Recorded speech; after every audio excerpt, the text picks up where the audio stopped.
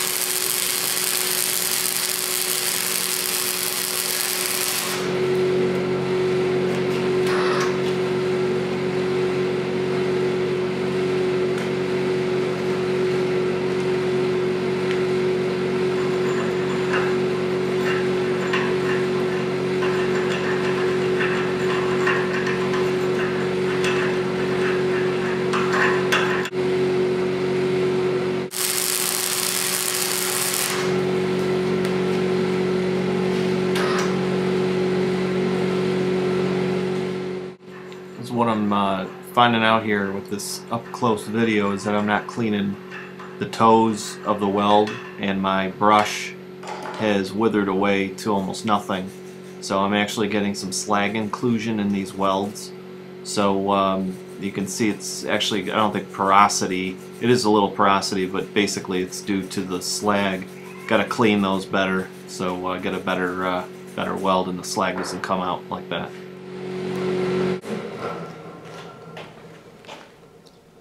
Alright, here's our stack of beads where we started down here and just ran bead after bead of 030 wire, and so far so good.